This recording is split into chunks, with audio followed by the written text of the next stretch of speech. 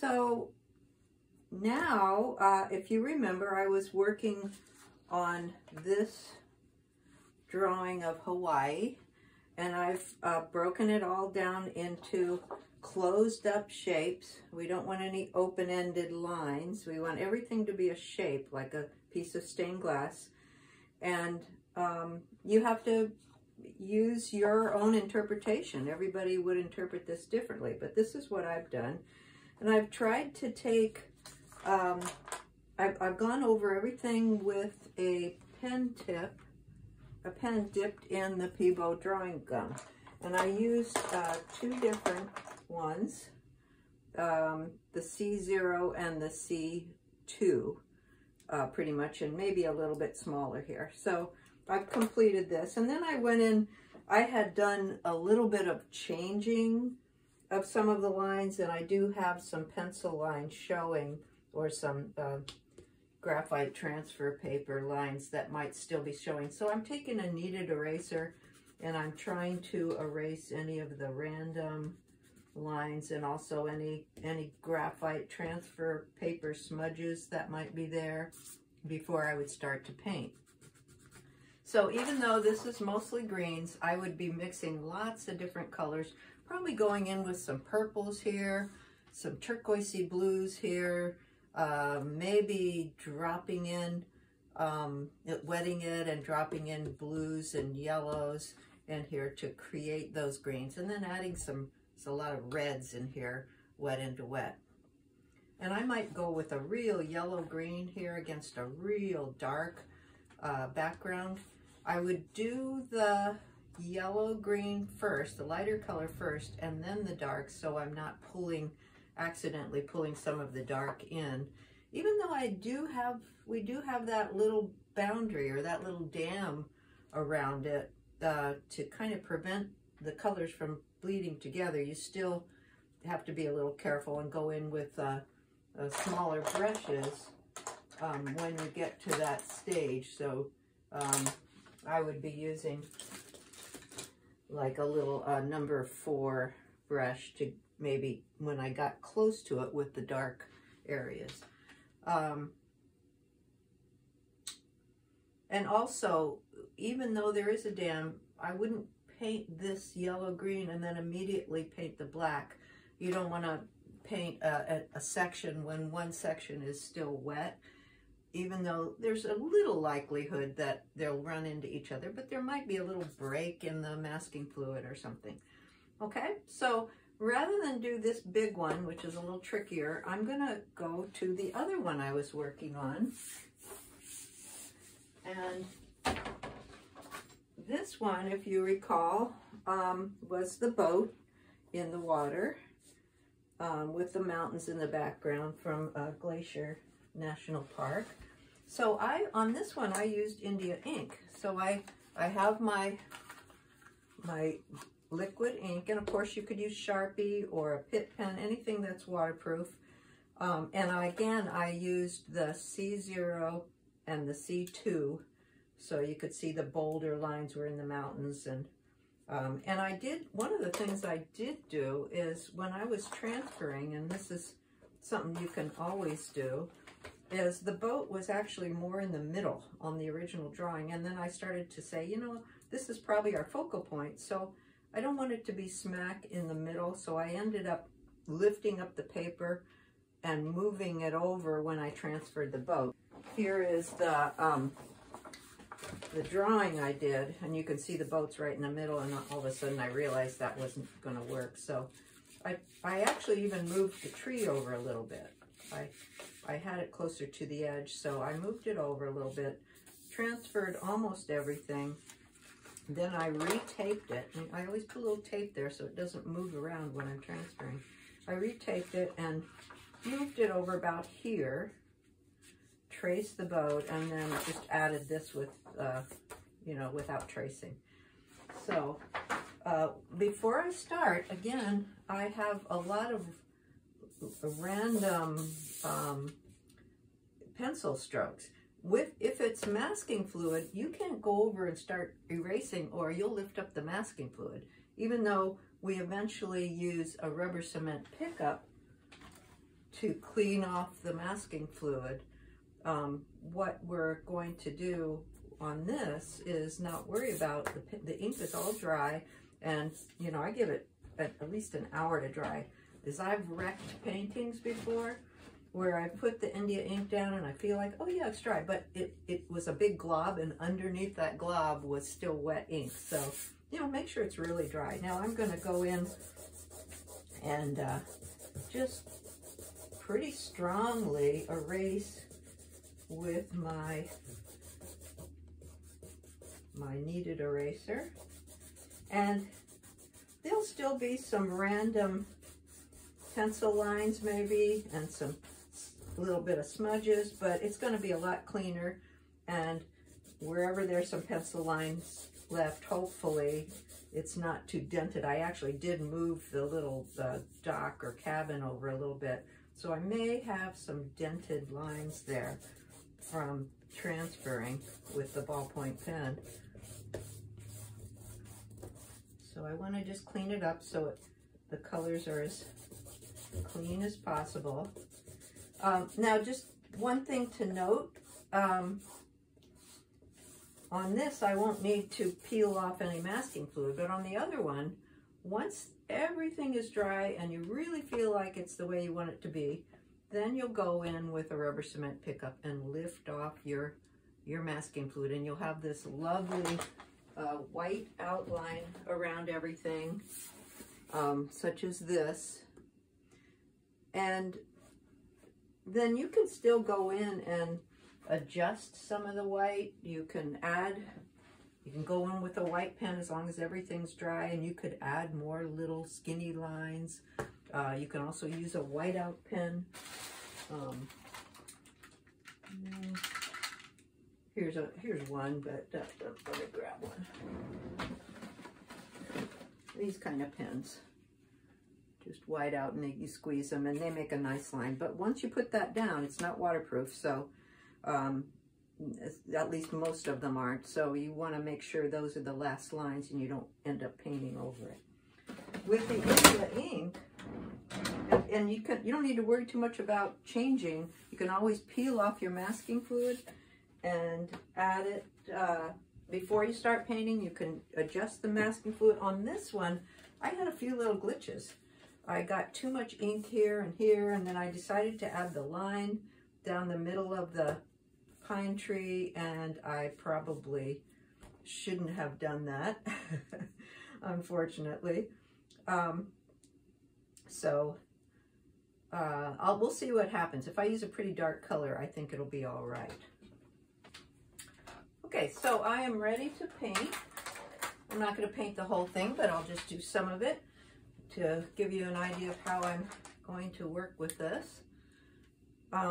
So maybe I'll start with the sky, and I'm going to leave this white for now, but I may end up putting some colors. Remember, I'm being a fauvist or a blue writer, and my white outline won't even show unless I put some color, or my black out. Well, that's right, I'm not doing white outline. So I could leave these white with a black outline, but we'll see how I decide to do that. I'll save that for later. So I'm going to use a fairly large brush. You know, I might even go with this big round, this Goliath. And I'm going to mix some really nice bright color. And this is Peacock Blue, one of my favorite. It's a Holbein brand. And let's also mix some a more middle of the road blue here that isn't so turquoisey, and that's Cobalt. So I have that. Now I could wet my area first. That might be a good idea, so I don't end up with area, because this is a fairly big area. And I don't need to wet it all the way to the India ink, but just close to it, just to keep it from drying as I'm working from this end to this end. And you know, it may end up drying in some areas that will leave little hard edges, and I don't want to do that. So I'm just giving myself a little head start.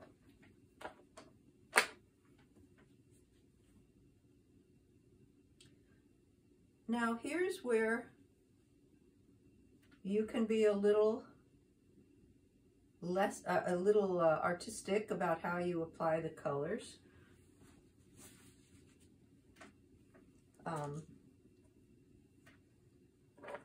I can let them bleed together a little bit.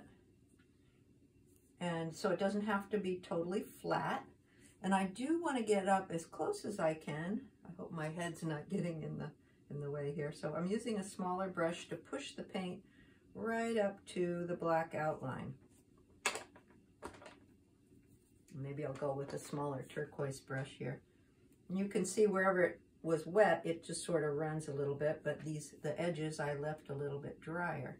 So I have a nice pointy round,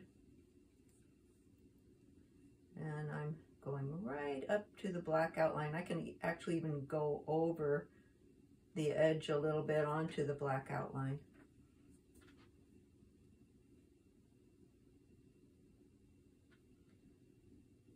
And as long as it's still nice and wet, I can play around with it and maybe do some blossoming or some salt. Once I get down into these areas with the foliage, I might want to use a little salt or a little spattering. And I don't mind having that variation in value.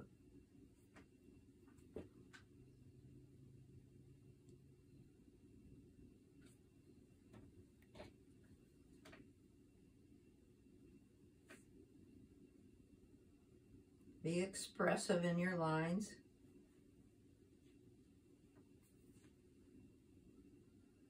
This is going to be white next to the pine tree, which will be nice. It'll be a nice contrast. White or very light clouds. Haven't decided yet if I'll put yellow or something in them.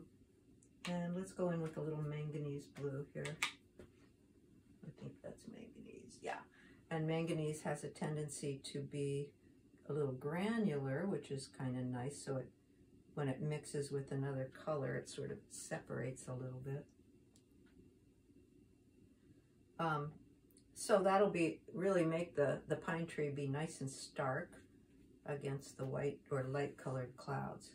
Now I'm getting into little tight spots here, so this is where I might want to grab a smaller brush. Always wet your brush first before you dip it in the paint.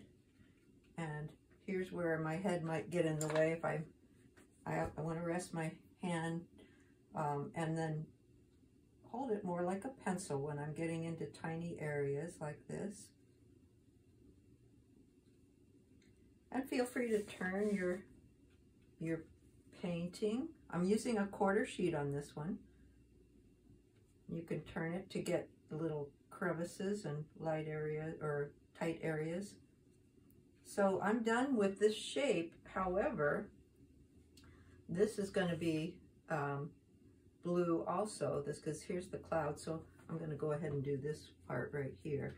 And I have to kind of decide what's going on over here. If I go with a dark blue, then I might not see the dark pine tree. So I might want to go with a little bit lighter, or I could even turn this into greenery in the background. Now at this point, if I start to put a few little, it's almost at the magic moment because the shine is gone. So if I wanted to add some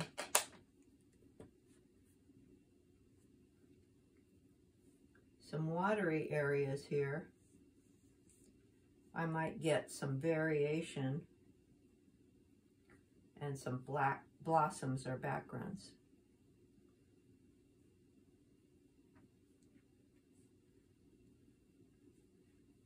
Some texture. There's a nice little blossom in there. This is going to be great for blossoming because I can tell the shine is gone. Where it raises up, it tends to be a little drier. So I already have a shape here. So this is still wet, but if I'm real careful, I should be able to do this mountain without it running in. And actually, I don't mind too much if it does run in. So I'm going to go, I'll go in with these mountains. I'll be a little cooler or a little more purpley. And then as I get toward these will go a little more green. So let's get ultramarine blue here. And I'll add a little bit of permanent rose. And I think I can add those wet into wet. So let me get a big brush here. I had another big brush. Use this. And I'll get some clear water.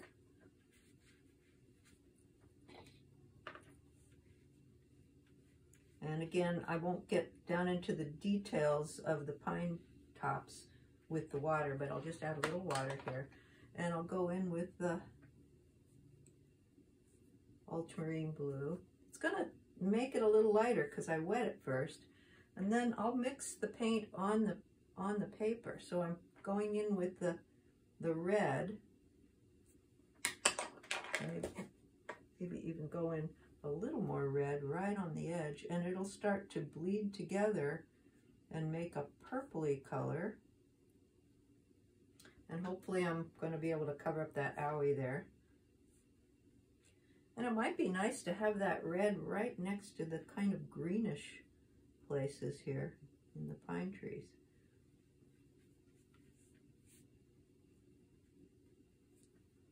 Dip in the blue again.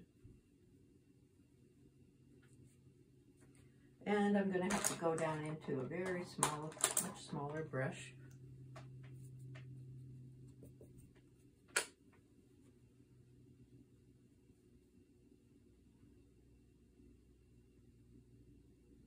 I made myself work harder by making these pines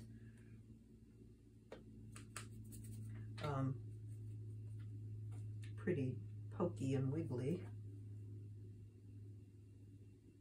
So think about colors that touch other colors and whether you want them to contrast a lot. If I really want to draw attention to a place, I would put contrasting colors such as complementary colors, red or green, next to each other, or dark or light.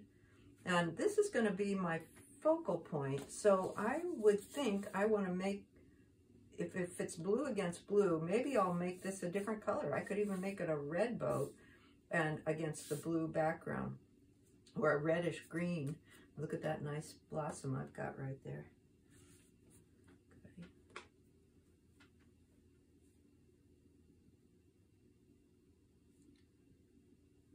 So there I've got a purple mountain majesty, and then I can go ahead and do those also. Let's go in with a little bit more of a greenish color, but not bright green yet. These, I'll save the bright green, more limey green down in here. This will be a little duller, so I'll use ultramarine blue and yellow, but I won't use the lemon yellow. I'll use the New Gamboge, which is a more orangey yellow.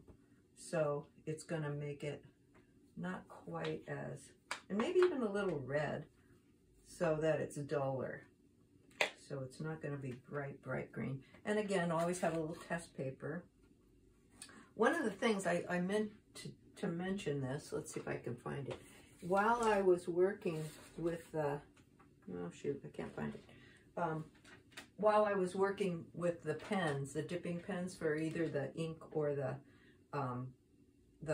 masking fluid, I had a little test paper next to me, so I always, you know, I always dabbed it on the test paper first to make sure it wasn't coming out in a big glob.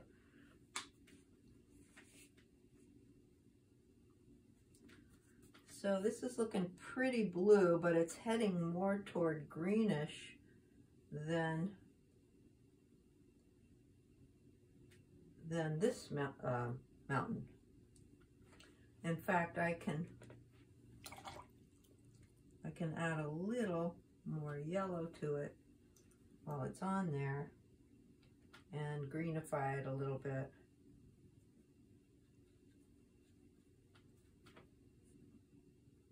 but I don't want a bright green. If I was using the blue that's more turquoisey, I would have gotten a much brighter green. And maybe I'll go just a little more. I'm going to go right next to it and hope that they don't run together. But if they do, it's not the end of the world. It's okay to have a little bit of that leakage. And notice how I'm tapering off into a yellow. So I think what I'm showing you here is, even though this is one shape, within that shape you can have some variation of color or texture. So I think I would repeat this turquoisey color in the water, and maybe leave these, or maybe go very light and then leave this, leave these, go back over these areas with a lighter or a darker color for the ripples in the water. So let me do one little bit down here of the light green, and then I'll mix up the dark green for this pine tree so you can kind of see what's going to happen there. Maybe I'll do the pine tree first so my hand won't get in it. So on this one I'll use a blue, and I think I'll use that really bright peacock blue again, maybe with a little ultramarine. Another way I can make a dark green is with the phthalo green, and then add a little bit of burnt sienna to it. A nice yellow is this quinacridone gold, so I can add that. And I'm getting some pretty nice rich greens there. A little bit more of the quin gold. So blue and yellow. And I'm careful not to put my hand in it. And I'm hoping that with this fairly dark green I can cover up my line that I sort of put at the last minute for the tree trunk, and then I immediately thought, ew, I don't like that. But you can't erase India ink. All you can do is try and disguise it and tone it down. It's not going to, obviously not going to be as standing out as much once I get the paint on it, but it really stood out as black against white. Let me grab a little lemon yellow here and there, and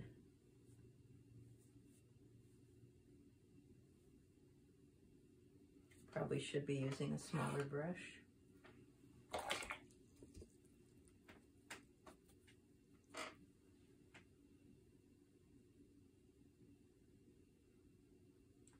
Hopefully you aren't making it as hard on yourself as what I did with all these tiny little sticky outy shapes. And if I wasn't doing this as a demo, I would really be taking my time and putting my head down and moving everything around, but I kind of have to think differently on a demo.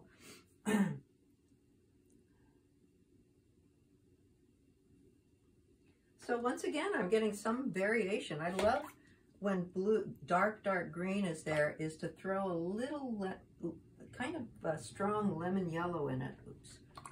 Let me get this out of here. And I don't want any red to get in there right now because I don't want this to be complementary colored doll. So if I add a little lemon yellow here and there, it kind of pops it out a little. So this dark green pine tree right here is starting to stand out. I could go in with just some plain blue and make some areas just blue.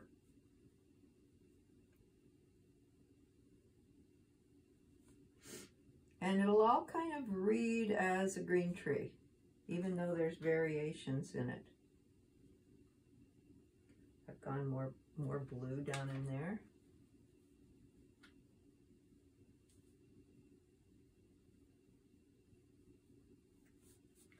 And then I'll add some more of that yellow again.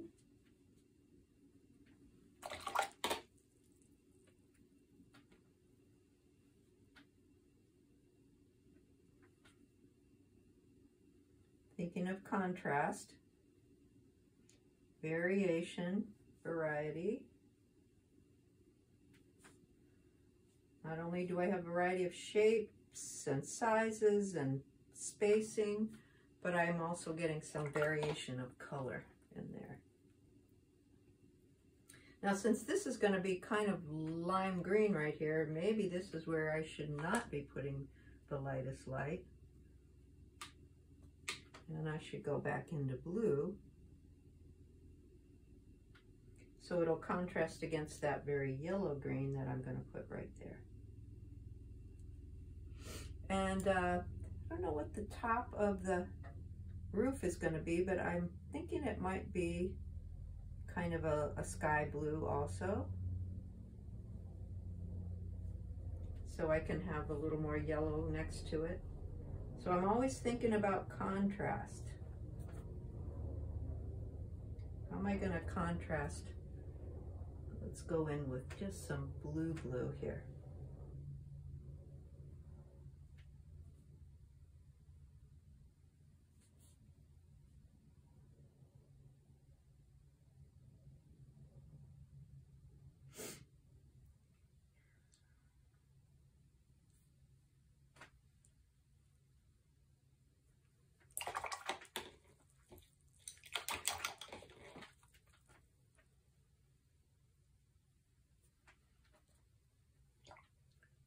Some more of that lemon yellow.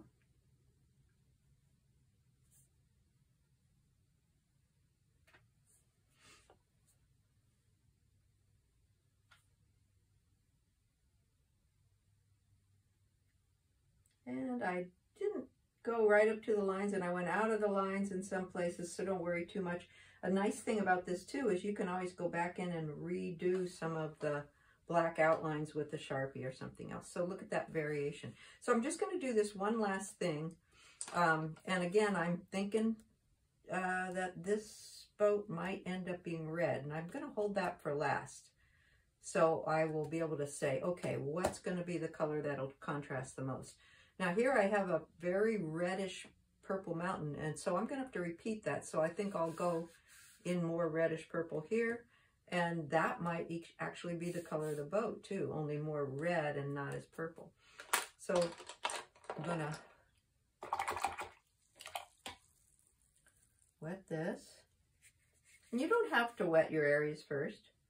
I didn't wet the pine tree.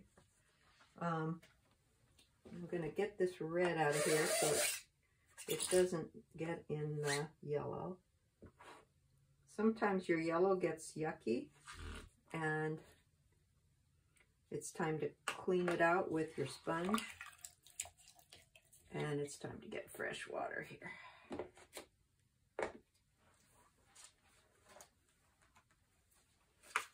So every so often I'll clean out my palette, clean out my yellow.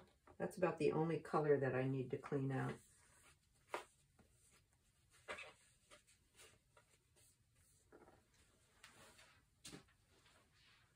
Okay, so I have my fresh water, and I think this time I might start with yellow and make that the predominant color here. This is lemon yellow, so it'll be a brighter green. I don't yet know what the shoreline is going to be either. That might end up being a kind of a dull color around the boat to make it stand out. So now I want to grab some turquoisey blue, and I think this manganese blue might be perfect. Ooh, lovely green. I don't want it to all be the same, so I'll put in a little more of a cool blue in here, maybe in the corner.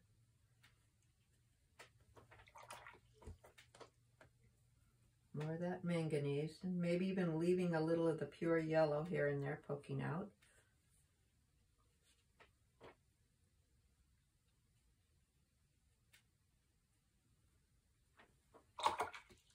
grab some more yellow.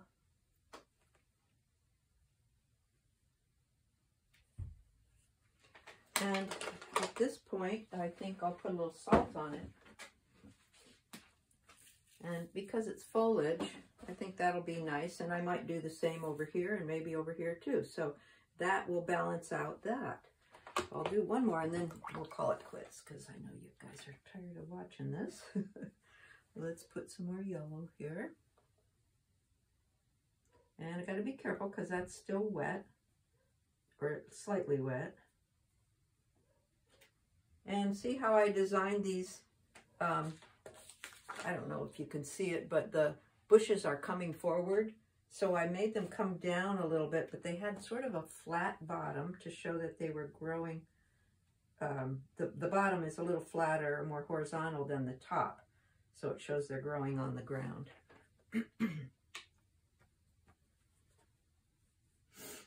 So once again, so to see that contrast between that dark green and this yellow green.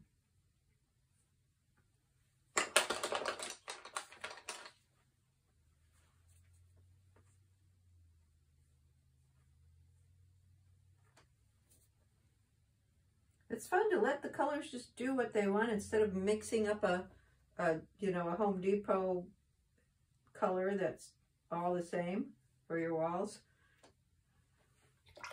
Let the colors kind of bleed together and get those little surprises, which is wonderful for watercolor. The other thing is, do I want to leave some white? And this boat, the white is the winner. If everything's covered up and there's no white, you don't have that sparkle. So what I might end up doing is putting like pink or something in the clouds and then leaving parts of making this a darker red here and leaving parts of the boat white, because again, that white is often the winner of the show if everything else is dark. Okay, so I've got that balanced with that, and you can see how I'm building it up. And again, a lot of question marks. Don't have it all worked out as you go, but think it through as it emerges and what's going to make something else stand out. Okay. Good luck. This is the fun part.